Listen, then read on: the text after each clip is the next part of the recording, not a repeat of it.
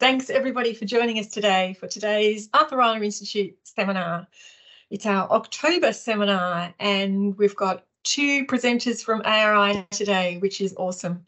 Your host today, I'm Fern Hames, I'm the director at ARI, and I'm delighted to see you all joining us online for this seminar, which of course will be available afterwards as a recording as well. While we've been waiting to get started, we've just been looking at some of the photos in the background and talking about flowers, and I've been, thinking about country, and I would like to acknowledge that we're meeting today on Wurundjeri country.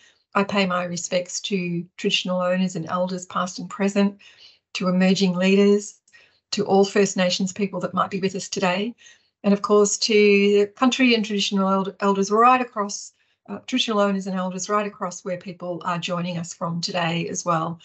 I know that you'll be distributed certainly across the state and perhaps beyond there as well. So my acknowledgements and welcome to everybody who's joining in today. We do have two speakers. We've got Jos and Cindy. Jos is going to speak first, and she's going to talk to us about the lovely alliteratively named nutrient network. It's a fabulous name. It's a wonderfully long-term study. Anything that's long-term, we just go, oh yes, please, can we have more of those? And this one's a globally distributed plant ecology experiment. Pretty exciting. It's hugely recognised and valued by the people who know about it. So I'm really excited and grateful for Jos being able to share it with us today. And I'll introduce what Cindy's going to talk about after we've heard from Jos. So, Jos, over to you. Thank you so much. Thanks very much, Fern. So I'd also like to start by acknowledging the Dja Dja Wurrung and the Wurundjeri people on whose land I live and work, and note that no treaty has ever been signed or country was ceded. And so I'd like to pay my respect to elders past and present, and I'd also like to pay my respect to the elders of the many traditional custodians of the Bogong High Plains and surrounding areas, which is where my field site is, which is where this photo is. That includes the Doodaroa people, the Gunai Kurnai, the Tarangarang, the Waywuru and the Yatmathang peoples. I'd also like to extend my acknowledgement and respect to the elders of the traditional custodians of the land from wherever you're joining us, as well as any traditional custodians or First Nations people that are joining us today.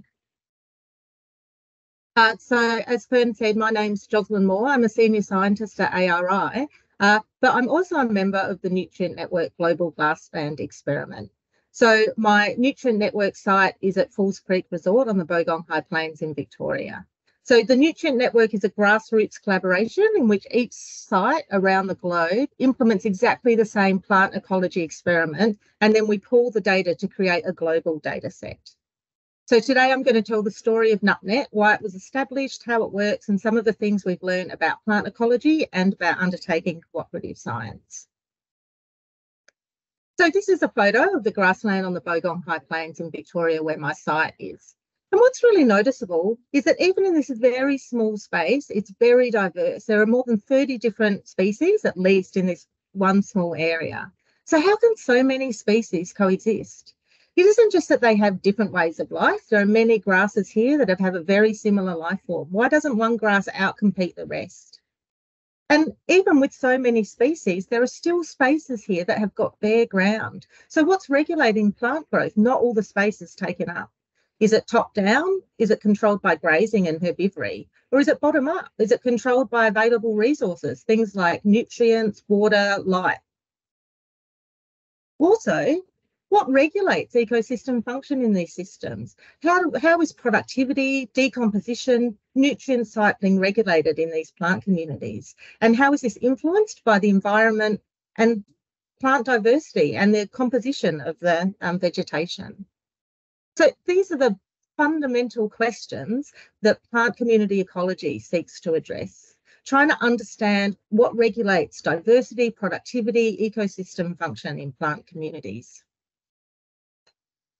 As well as that, at the moment, we're changing the earth in many ways. In addition to climate change, we've also fundamentally changed nutrient cycles in the last 200 years with the advent of large-scale application of fertilisers. There's now twice as much available nitrogen and 4 times as much available phosphorus in the global nutrient cycle, and that continues to increase. And this just isn't where it's being fertilised on the land, it's spread like atmospherically all around the globe now. And so this is really important because these are 2 of the limiting nutrients for plant growth. And so this global fertilisation will likely increase primary production, but it will also change the composition of the vegetation, shifting towards species in the short term and even vegetation types in the longer term that do best when nutrients are high. So this is really likely to result in decreases in diversity, which might result in more variability in productivity and a less stable ecosystem functions into the future. But it's also really important for biodiversity when we think that many of our really diverse vegetation types, our really special places, are actually low in nutrients, low productivity, grasslands, semi-arid heathlands. Think southwest WA and the Fynbos, chalk grasslands in the UK even. These special places are often, we think, maintained by low productivity and low nutrients. So another thing that's changing is that many wild herbivores are declining in their home ranges while they're spreading to new places due to pastoralism and animal introductions. So now there's a lot of grazing in regions that are unaccustomed to it, but decreases or changing patterns of grazing and herbivory in places where herbivores were previously common. And so this is really important because consumption of biomass is another important limit to plant growth and strongly influences both productivity and also the composition of grasslands. So all of these things are changing at once. What does all this mean for plant communities? We're expecting change, of course, but with so many changes, it's a challenge to understand which processes are going to dominate or how they're going to interact with each other. So all of these questions were what motivated a team of early career researchers in the US to address, to sort of answer these questions. They were trying to synthesize existing knowledge on the effects of nutrient availability on primary production. I won't talk about that specific study here, but it was like a companion paper. And also on this question about top-down, bottom-up sort of regulation. So how nutrients and herbivory regulated primary production and how they interacted. So they did a meta-analysis to synthesize studies across terrestrial ecosystems, like plant ecosystems, and they also did freshwater and marine systems, but I'm just going to focus on the plant results here. And so what they found was that producer community biomass increased with fertilisation, as they expected, but the herbivore effects were inconsistent. There was in the terrestrial system, and there was no real evidence of interactions between fertilising and excluding herbivory, even though this was predicted to be the case by theory and had been observed in different individual experiments. But it was very variable between studies, and it was quite hard to compare because each study took a slightly different approach to doing the experiment. And so they also found that there were very few long-term studies. So this group was feeling a bit frustrated because it was quite hard to sort of address this question in a general way. There were studies that had answered that question for just one place at one sort of snapshot of time, but there was not really global consistency. It's hard to do an experiment that's everywhere across the globe. It's also really hard to do a long-term experiment because it's hard to get funding for a research question that's more than 3 to 5 years, which is like the length of sort of a large grant or a PhD study.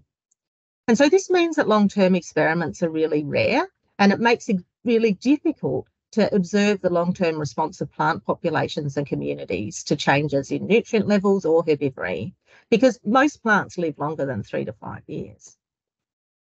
So they had this idea that rather than try and do one big experiment, they proposed to do many widely distributed and coordinated small experiments. And this is the underlying idea of the nutrient network.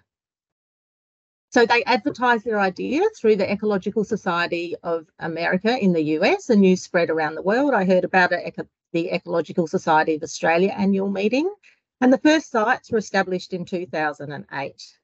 So 2 of this initial group were Elizabeth Borer and Eric Seabloom, who have become really central sort of for the NutNet organisation. They've really championed the project. They've attracted funding for data curation. They've hosted annual meetings, and they've led many of the analyses. Most of the initial sites were in the US, but there were 4 sites in Australia and a few sites in Europe. There were less than 50 sites to start with, somewhere between sort of 30 and 45, depending on various combinations of who did what parts of the experiment. But there's now more than 130 sites around the world, and so there's much better global coverage. So what is the nutrient network? So the idea is that everyone carries out an identical experiment at their site, which is funded by the local site leader. The aim of the experiment is to understand the role of nutrient availability and herbivory on the structure and function of grasslands. The experimental protocol is simple and has a low replication at each site so that it can be undertaken with a minimal effort, and it doesn't require dedicated large funding. So it just takes a couple of weeks of the year to do, hopefully just with volunteers. So low cost, that's the key. As well as the core experiment, numerous add-ons have been proposed and undertaken over the years, including soil sampling to characterise the microbiome and measuring of plant traits. So there are just 2 rules: work well with everyone else and carefully follow the core sampling protocol. So the experimental design is as follows. So each replicate is made up of 10 5x5 metre plots, with each plot receiving one of 10 treatments. Together, these 10 treatments make up 2 overlapping experiments. The first experiment is to test the degree to which grasslands are limited by each nutrient or combination of nutrients, and consists of applying nitrogen, phosphorus or potassium. Potassium's indicated by the K in all 8 possible combinations. So these are the 3 main nutrients for plants, including a no nutrient control treatment. So the amount of nutrients that is applied is sufficient to release the grassland from that nutrient as a resource constraint. So if the nutrient is limiting, then biomass should increase when it's implied. If the nutrient isn't limiting, then biomass shouldn't change. The other treatment is to exclude herbivory by building a fence. So these are small fences. The idea is that they keep the herbivores out of the inside. So in this case, these are large herbivores that can be excluded by chicken wire low down and just wires at the top. So in Australia, this excludes deer, kangaroos, rabbits, hares, doesn't probably exclude mice. In the US, it definitely doesn't exclude gophers. So this means that if herbivory is limiting in a grassland, we expect biomass to increase within the fenced plot. But if it is not limiting, then we'd expect it not to change. But 2 plots are fenced in each replicate. One plot is just fenced, and the other plot is fenced and fully fertilised. And so this means that along with 2 unfenced plots, we have a set of 4 treatments that addresses the potential interaction between fertilising and herbivory. So this design is replicated at least 3 times in each site. So there are 30 plots monitored at each site, 3 plots of each treatment, and the total footprint is about 150 square metres. So treatments are applied annually at the beginning of the growing season, and measurements are taken once per year at peak growth. So what do we measure? So we measure, the first thing that we measure is in a 1 metre fixed permanent quadrat, we measure species cover individually. So we measure composition and as well as cover, so relative abundance. We also measure biomass. So we above ground biomass. So we clip the above ground biomass and sort it into functional group, graminoids, forbs and shrubs. And we also split it between natives and exotics. We also measure light at ground level, where we measure the difference actually between light above and below the canopy. And this is an indication of the amount of above ground competition that's occurring for light. We also take soil samples intermittently, and we take photos of quadrats each year as well. There are also lots of different add-ons that we've done over the years. We've put out resin exchange bags. We've looked at decomposition rates using oak leaf litter bags and also tea bags. We've tried to characterise the soil microbiome. We've tried to characterise the leaf microbiome. We've looked at plant traits. We've measured nested species area plots to try and understand how scale might be affecting patterns of diversity, etc. So lots of different things. So once we've done this data gathering each year, data is submitted annually to the main database. All members have access to the data. Papers can be proposed by anyone. The main model is opt-in authorship. So it's offered to all that contribute data and make a second contribution. So that contribution might be comments on the paper, helping to do the analysis, code checking, etc. Elizabeth and Eric also host 1 week annual meetings to stimulate ideas and to help forge collaborations. So these are normally in sort of August. So what have we learned about ecology from this? And the short answer is lots. So the Nutrient Network has 140 publications listed on Google Scholar at the moment and more than 12,000 citations. The first big results papers were published in 2011, but there's been like 100 papers from 2017. And so the number of publications is really increasing very fast. So a lot of these papers are really high profile too. I can think of at least 20 papers that have been published in the Nature or Science groups of journals. With so much to cover, I can really not scratch the surface, but I thought I'd just focus on one particular aspect here, which is the response of plant diversity to nutrient addition and herbivory. So you may recall from what I said earlier that nutrient availability and herbivory can both limit plant growth. And so we might expect changes in biomass if those things change. And then changes in biomass might have flow-on effects for plant diversity. And so this is the question I'm going to discuss here. How do changes in nutrients and herbivory affect plant diversity? So we hypothesise that if nutrients are limiting, we expect fertilisation to reduce plant diversity via increased biomass, shifting competition from below ground nutrients to above ground competition for light. Similarly, herbivores reduce above ground biomass and hence reduce above ground competition. So if herbivory is limiting and it's excluded by the fence, then we expect that diversity would decrease within the fenced plot as well, because there'll be more biomass, less light. So in this 2014 study that was led by Elizabeth Borer, we were able to show that the response of biodiversity to fertilisation was as expected overall, in that diversity, in this case measured as species richness, decreased when fertiliser, which is NPK here, is applied. And you can see that there was this was the mean change, and the error bars are confidence intervals. And so the confidence intervals don't overlap with 0, so it was a significantly different effect. And you can see it's quite large.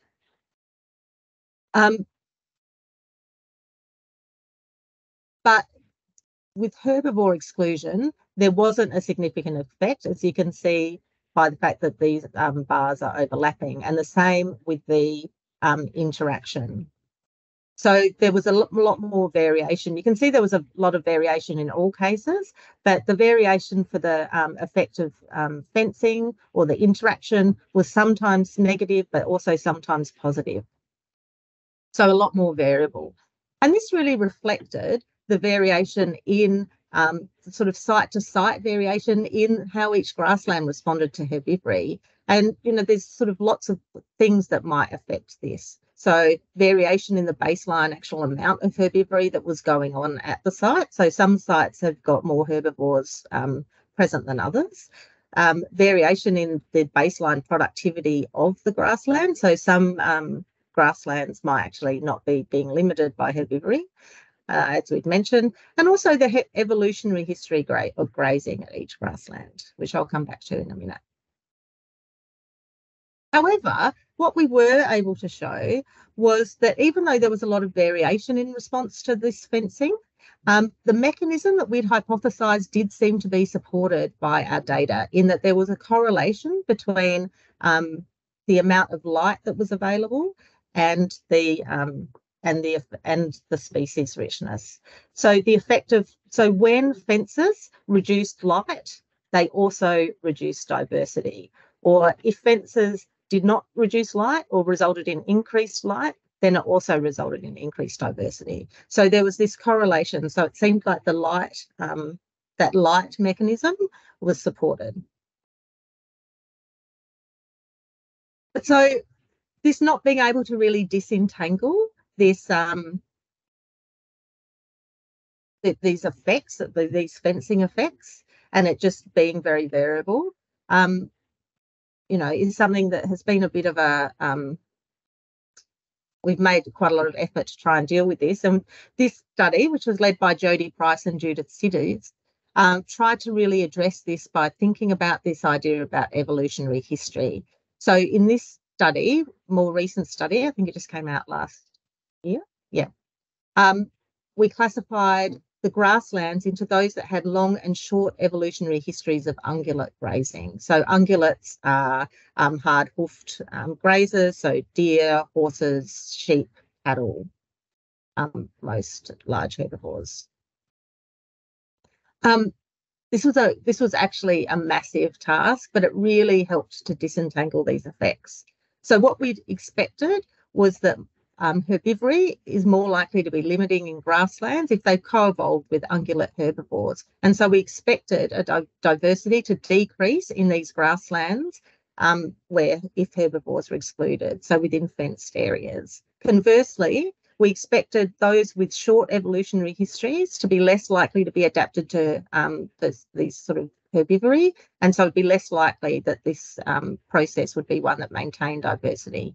And so we don't expect a consistent decrease in these grasslands when grazing is excluded.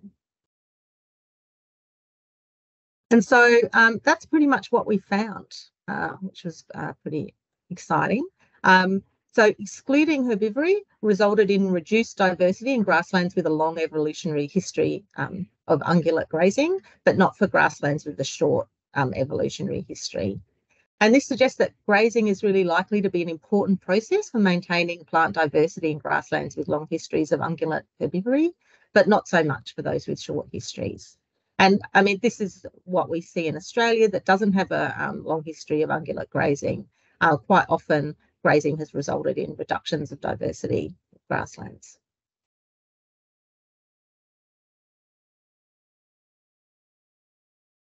And so just, as we've said, this is a long-term experiment. So I just wanted to quickly touch on one result that we've had that shows the sort of value of the long-term experiment. And so we're now starting to see how these treatments influence plant communities over the long term. And so this recent paper looked at the effect of fertilising, in this case, all fertiliser together, so NP and K, on diversity, and showed that many sites are still decreasing in their diversity and that a new steady state has not reached. So these systems are still changing after more than a decade. So this is the years of fertilisation. The maximum year was 11, and this is the effect of fertilisation. So the black line is the mean overall, and then the coloured lines are all the different sites.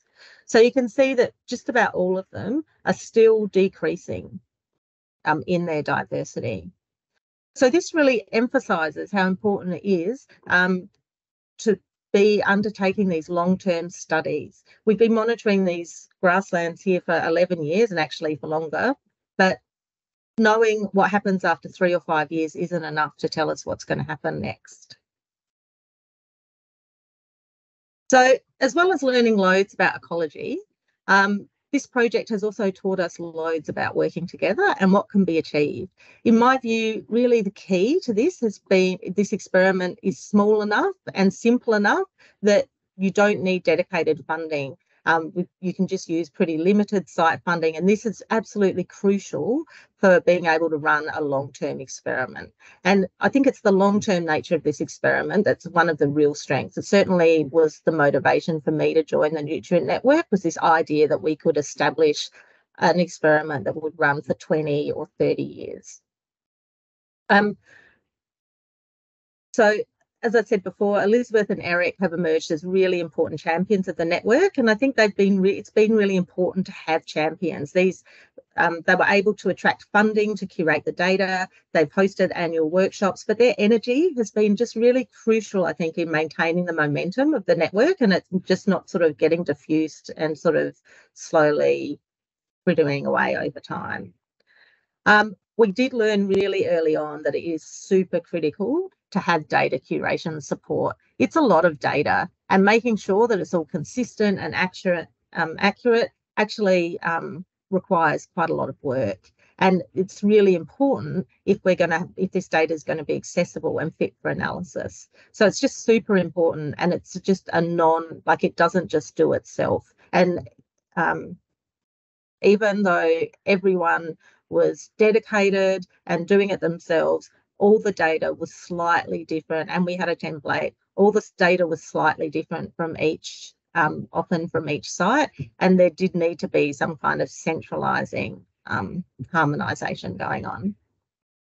It's also really important to have clear processes for publications and how data is analysed. So there have been very few problems, but there was kind of one or two early sort of small issues that led to the development of this really clear process for how to propose papers and how to offer authorship. And it's worked really well. And over time, I mean, you know, often these papers have got 70 authors on them. And so quite a lot of skills have been developed too in terms of how to coordinate and manage enormous multi-authored papers. And in fact, I think Elizabeth Borer might have just led a paper on that very topic. We've also learned that it's not always as easy as you'd think to maintain the same protocol over time. So fertiliser types actually change over time, and it can make it quite hard to get exactly the right nutrient. For example, we apply phosphorus as triple superphosphate, but this is kind of declining a lot in popularity in Australia, which is probably a good thing, but it is making sourcing it for the experiment increasingly difficult. NutNet's also inspired other distributed experiments, including PlantPotNet, which is a monitoring study examining population dynamics of Plantago lanceolata around the world, and DragNet, which is an experiment aimed at understanding the role of disturbance in plant communities. But I guess most of all, you know, NutNet shows just the power of cooperative science. Like, by working together and rather than competing with each other, we've just achieved things that were completely unattainable on our own. It's pretty amazing, and 15 years and counting. So thanks a lot. Finally, I'd just like to say thanks to the Nutrient Network and all the awesome ecologists that have made it such an amazing experience, a fantastic and successful experiment.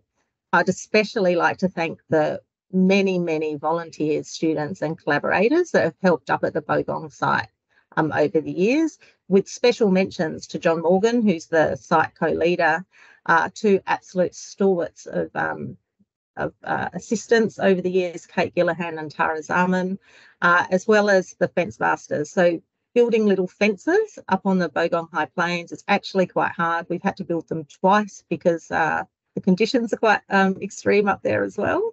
And so I'd like to thank Jen Fern, Rowan Mott and Casey Visited for all their help in that quite difficult task. Thanks very much. There is a website for NutNet if you're interested. It's up in the top left corner there. Also happy if you ever have any questions, get in touch with me. Thanks. Does. Woohoo! Thank you. Encouraging all the applause all around the screen. That is fabulous. What a brilliant story of truly collective effort. You know, all those small individual efforts everywhere building to a greater whole, you know, more than the sum of the parts. It's really fabulous. I love the two rules around, you know, play nicely and follow the rules, follow the protocol, nice and simple. And I love that, I don't know if you did this deliberately, but you've absolutely followed the actual principles of formal collective impact which are around having a common vision, having decent comms and, methods, common methods, backbone support, like they're all there. It's just, I guess it's almost intuitive, the things that we know that will make collective effort work really successfully. And this is an awesome example. It's really, and the long term. Thanks, Fern. Very impressive. Yeah. I did have questions, like going through, I was thinking about, compounding effects and other things and the diversity across the world, but I'm going to check if I'm having a quick look in the chat. Tess, have we got any questions in the chat, or does anyone else like to type in a question now before we go to Cindy?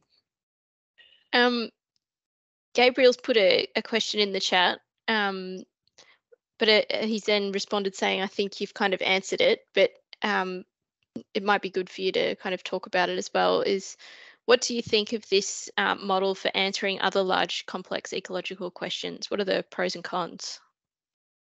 So, I mean, I think it is a good model. And, as well as these on-ground questions, I think these approaches are being used a lot in big data too, trying to set up sort of standardized data collection protocols to try and do that as well. If you think about the big plant traits or the sort of population modelling efforts that are going on globally as well.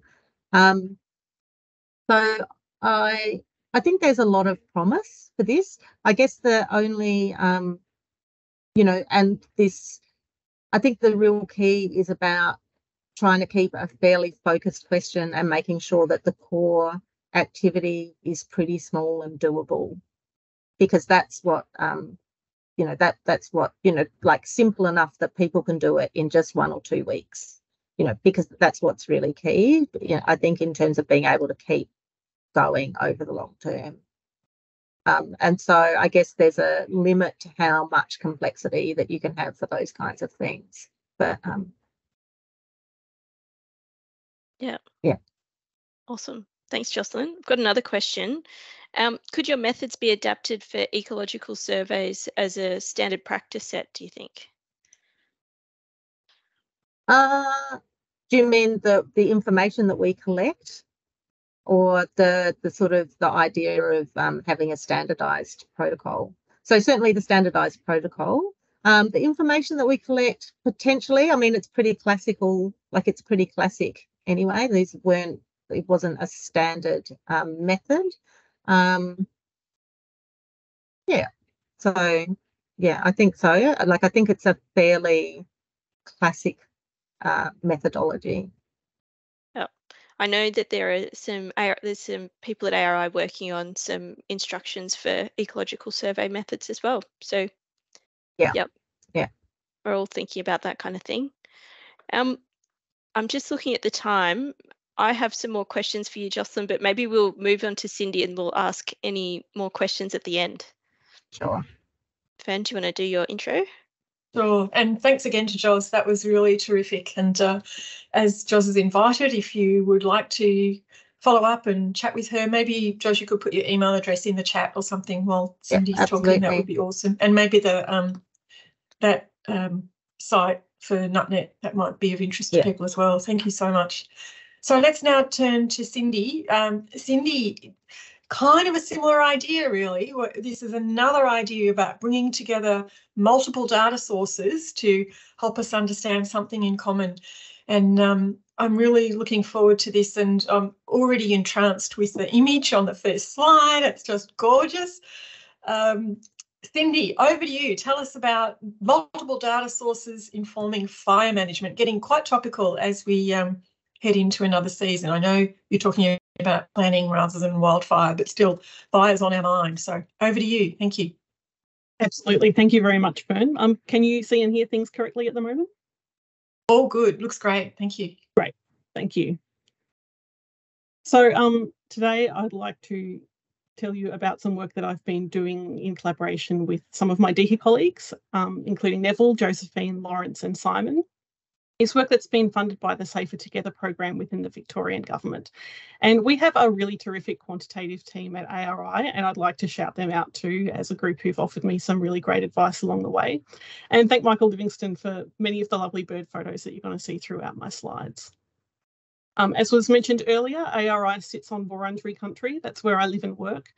But this research is stuff that intersects with many First Nations across the place that we call Victoria. So I'd like to pay my respects across those lands to elders, laws, customs and creation spirits.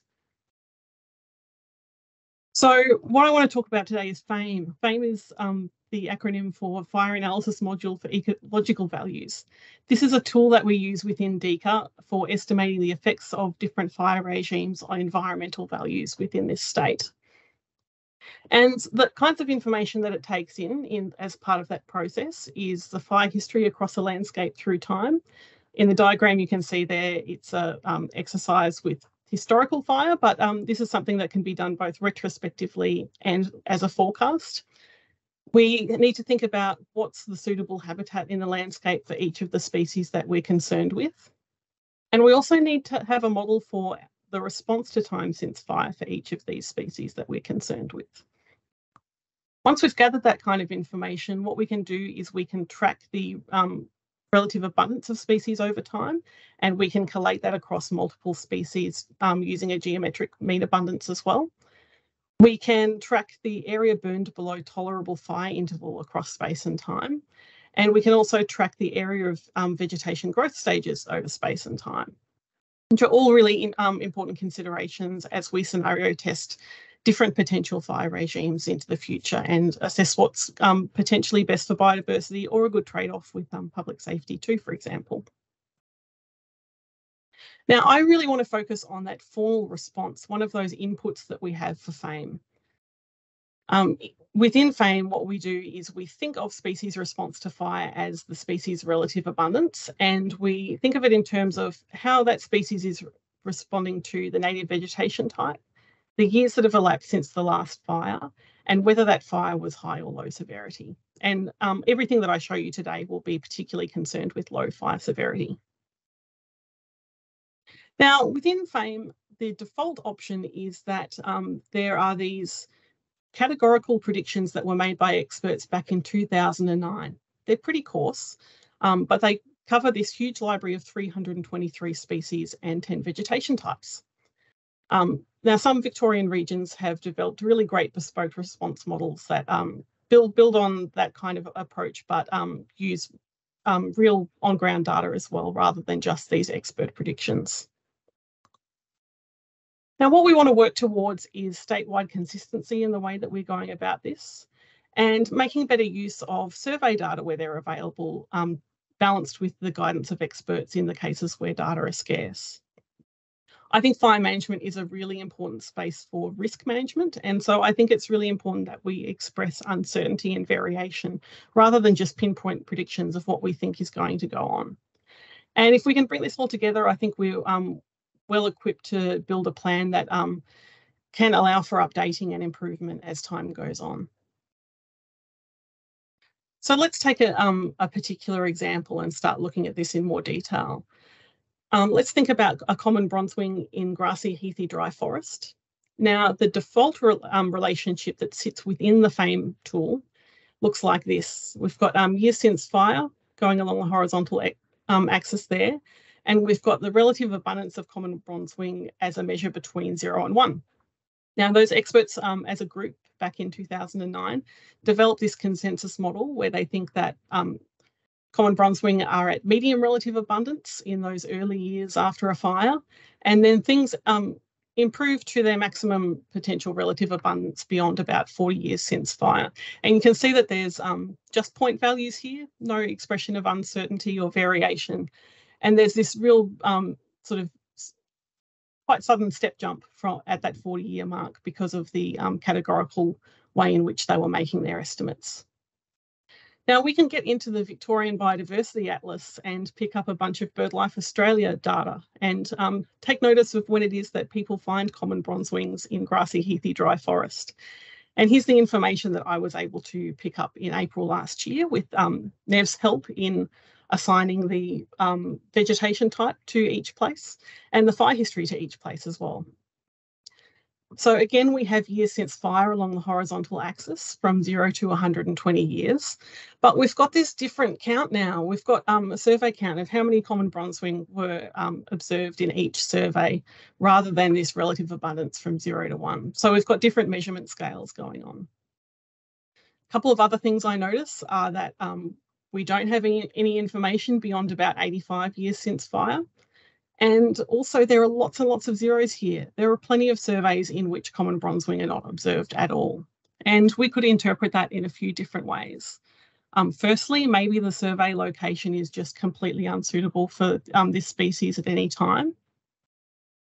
Secondly, maybe it's sometimes suitable, but we're in the wrong year, number of years since fire. It's not suitable at the moment. And that's what we're really interested in this model building process. And then the third option is just that natural variation from one survey to the next. This was a completely appropriate place for common bronzewing to turn up, and they just weren't there and observable at the time of that specific survey. So what do we do with this kind of information where we've got these different formats, different potential interpretations of what we're seeing there? I think a great way of going about this is a Bayesian hierarchical model, and this is the approach that I'm proposing for how we can start analysing some of these data in the future. It's a two-in-one process where we can bring the expert data and the survey data together and build one common model for what we think is happening with relative abundance. So in the yellow boxes across the next few slides, I'll have the technical information about what that kind of model is. But if you're not a data nerd like me, you don't need to focus on those bits. I'll walk you through the coloured central section and the general structure of what it is that I'm working through. In each model, we've got this context. We are focused on a particular species, a particular vegetation type at the location. We need a measure of how many years have elapsed since fire at that location. And what we're really working towards here is this relative abundance measured between 0 and 1 so that we can build something consistent and get it into that FAME tool. Down the left-hand side here, we have the way in which expert elicited data can contribute to that model. And that's something that we saw an example of before already.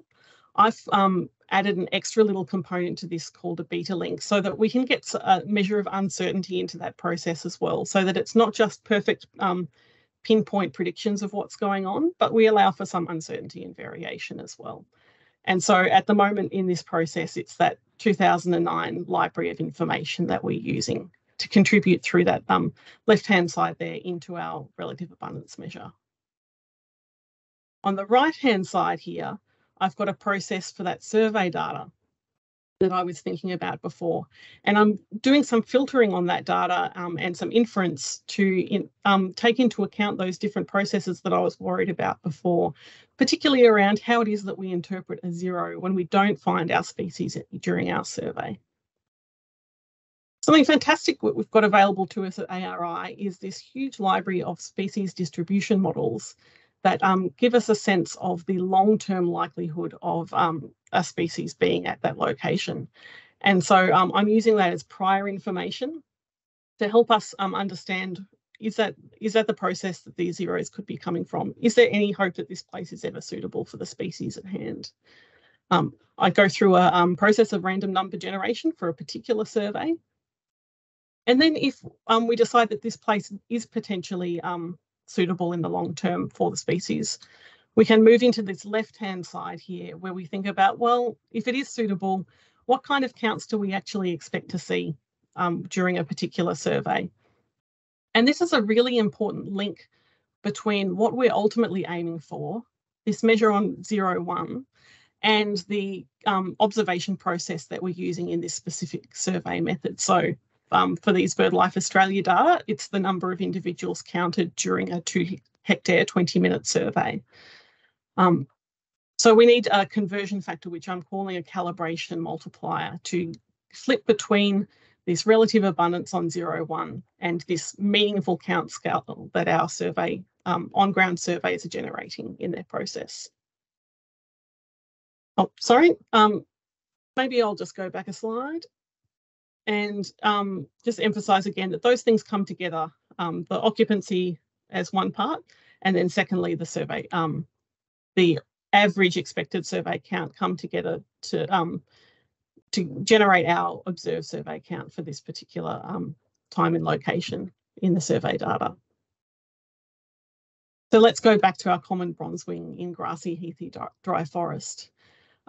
Before, you may remember that I had what looked like kind of long lines of red dots here for the expert data. If I had used all of those points that I had showed you before, what I would have been saying is that I think the expert information is equivalent to 121 on-ground surveys. I think that's a bit of an overstep. And so what I've done is I've reduced the weighting of that expert data in the analysis down to being worth 24 data points. And so you can see that I've tried to evenly spread those data points across the different vegetation growth stages in grassy, heathy, dry forest. In the right graph here again, I've got the survey data that we've drawn from the Victorian Biodiversity Atlas and how we think that might play into the situation. Now I'm going to show you a model, and it's going to be two blue lines, but the two blue lines are actually one unified model. And this unified model is taking into account both the expert elicited information and the survey data simultaneously. The blue line itself is the mean response, our best guess at what we think is happening here. The blue shaded area indicates our model uncertainty. So we're 95% sure that the response should sit within that shaded area.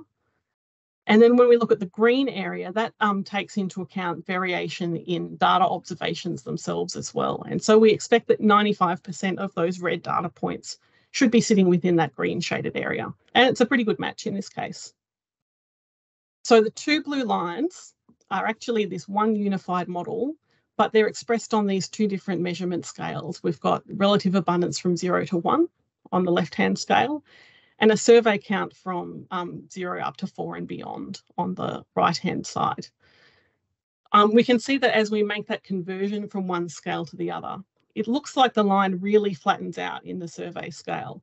There's still a subtle increase going on there, but it's just happening from what looks like, 0.2 to maybe 0.25 or 0.3 average individuals observed per survey. We can see that it's a really great fit through the expert information. It looks like a really natural, smooth interpretation of what the experts were saying.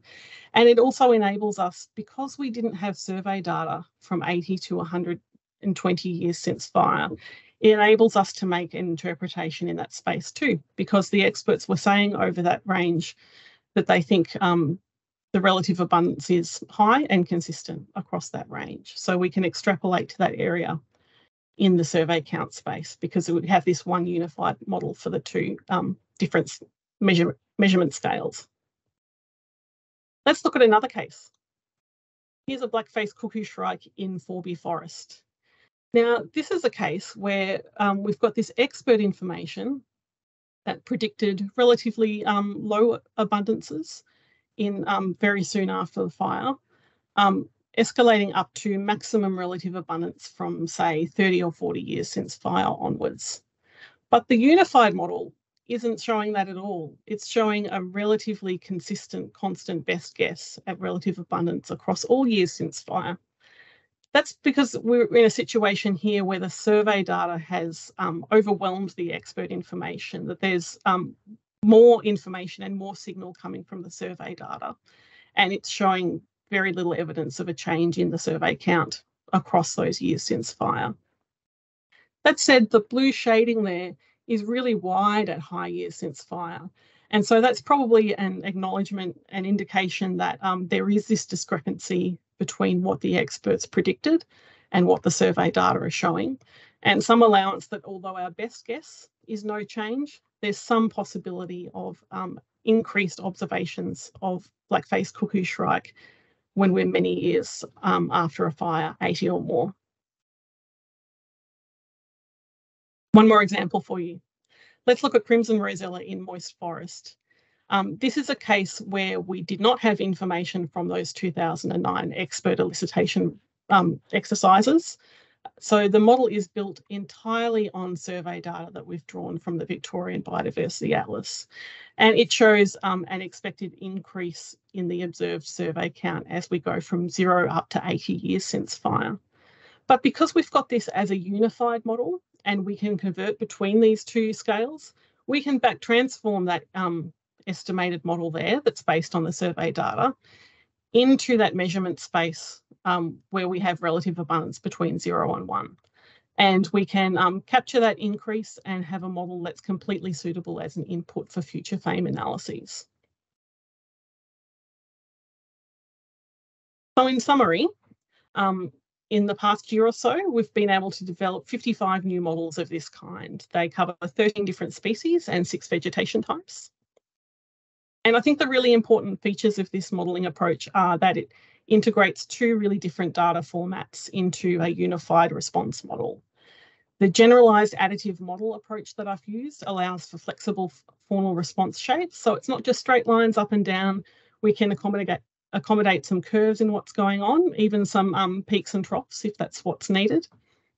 And I think it's got some really neat nuanced interpretation of survey data, particularly that issue of when we don't see a species during a survey and we get a survey count of 0, how do we interpret that? Is that an issue of long-term occupancy, an issue of the current fire profile at that point, or is it just random variation amongst our surveys? That said, there's still some judgment needed in the way that we go about this analysis. So how we weigh the expert data against the survey data is still a judgment we need to make in advance. And also that calibration multiplier, the way in which we jump between those 2 measurement scales is something where we need to make an initial estimate for what that conversion factor should be. Although the data themselves can tell us in a lot of cases, lead us to what an appropriate value is once the analysis commences. What could be next for this kind of modelling? Well, I think we could be doing precisely the same thing across many more species and more vegetation types. As you would have seen in my early slides, the default information covers several hundred species, so there's still lots more to do in this space. We could be improving and expanding the data collation that we use with this technique and incorporate other survey methods, not just the BirdLife Australia survey counts, but extending to other fauna and techniques like camera trapping and so on. I would like to unify this model across species and vegetation types. Instead of treating each case study as a separate independent analysis, I think there's ways in which we could trade information by unifying the analyses themselves into a larger global analysis. And I think there's many sources of variation that we could be taking into account, thinking more about in the way that we build these models, taking into account the effects of observer and the location, the season and the time of day at which surveys happen. There are lots of habitat variables that could be playing into this. And one of my favourites is always thinking about imperfect detection as well. And what's in the works for FAME more broadly? Well, I think here we've developed a FAME-friendly approach that expands and combines data sources beyond that default 2009 expert data. I think it's really important that it expresses uncertainty and variation, and it's something that's really well set up for being updated with new data as we go. Can we be mixing this small set of models that we've got at the moment with other ones in a FAME analysis? Well, we're working on something at the moment that's a report and a checklist for how we evaluate data and models that could be used in FAME. And so I'm really looking forward to getting into more detail there about whether these models can be used live right now as they are, or whether we need to be building that bigger set, or being careful about how we mix different models together into one analysis. And can we elicit better data from the experts compared to that approach that we took in 2009? We think that we can. And Nev and our colleague Erica, who has been joining us from QUT this semester, have been working together on a web-based app and protocol for eliciting not just best guesses, but also uncertainty around people's understanding of faunal responses in this space. They're initially targeting species and vegetation types that were identified as data gaps in a report that was led by my colleagues Matt and Nev. And we've also had an intern from RMIT with us this semester named Gay, and she's exploring new statistical techniques for analysing this new format of data where we've got uncertainty as well as just best guesses. So together, I think we're working on some really exciting new techniques that hopefully can support and advance the way that DECA staff embark on their fire management planning to conserve biodiversity in Victoria. Thanks very much.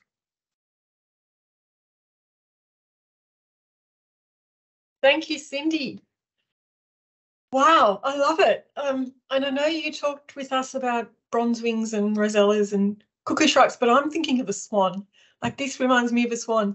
Like, it's this beautifully elegant thing on the surface that's progressing along and so useful and helping us with all these beautiful, elegant things. And under the surface, there's all this stuff going on that's contributing to this. Like, the nuance and integration in this is incredible. Congratulations. It's really exciting work, and just has this beautiful elegance above the surface and all that complexity underneath. Very thoughtful, rich, integrated work. Thank you. That is brilliant. Questions, Tess? We've got a couple of minutes. Who can we help with some questions? Yep. Peter and Erica. Yeah, Peter's got a question. Interested in how you were able to account for inaccuracies of archive fire history mapping and patchiness for the analysis. Also, if control sites were used or considered in the analysis for the occupancy model. Thank you, Peter. We've in active discussions at the moment around the issues of the fire history mapping, and particularly I think as a broader DECA issue of like, how do we identify the points of truth and how we justify them, because there can be automated methods by which some of these things have been estimated, and then for example on ground truthing of those observations as well, and how do we justify and well document a set that we can continue to rely on in the future, rather than having to relitigate these things over again every time we do a study. So I would say I can't make a huge guarantee for what I've done right now, but it's something that we definitely have our sights on. Control sites for occupancy modelling. I'd say so these are models that are built as presence background models. So the control data are artificially generated absence points in the way that those models are built, which is always not ideal, but again, a process with active advancement at ARI. My colleagues such as Kanran Liu and Jim Thompson are working actively in that space at the moment too.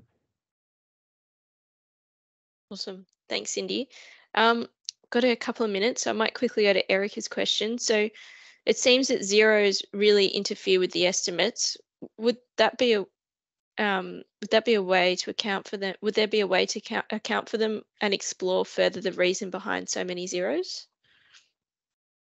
Yeah, I think the zeros are really interesting and something that are always going to be present in this kind of data. And so what we do is we're not able to pinpoint to any specific zero, oh, this is definitely about unsuitability, or this is definitely about a detection failure and so on. But we can probabilistically assign, we can assign probabilities to the relative likelihood of which phenomenon is observing in each case. And I think some of those expansions that I was suggesting around imperfect detection and some of the other things could help us refine that process too. Yeah, awesome. Thank you. There's a lot more questions, but we're at time now, so we might. Would it be okay for people to get in contact with you, Cindy, to get or you're happy to chat to people about some of these questions? Absolutely, really happy to chat offline with people. Yeah. There is a good question here, is how can I learn more about the models? That's a good way to finish up, I guess. music to my ears that anyone would want to read more about my Bayesian hierarchical model. That we do have a written report that is endorsed and completed now at ARI about that. I guess it's the property of the Forest and Fire Ecosystem Science Unit. And so together with them, I'm sure that's something that we can share with people. Awesome. Might hand it back to you, Fern. Terrific. Thanks, Tess, and thanks, Cindy, and let's explore whether that project could be shared more widely. I'd just like to say thank you so much to our presenters today, both Joss and Cindy. Just love the innovation and progress that this work is depicting. It's quite exciting and so necessary in the work that we are aiming to do in supporting biodiversity across the state and beyond. So thank you, Joss and Cindy. They were fabulous presentations. Thanks so much to Tess for doing all the tech and wrangling this and making sure that it works and runs smoothly and doing the questions. Thanks, Tess. Thanks to everybody who did type in questions, and thanks to everybody who's here today. And oh, Simon, yes, what a perfect quick result. That's great. Fabulous. Thanks, everybody.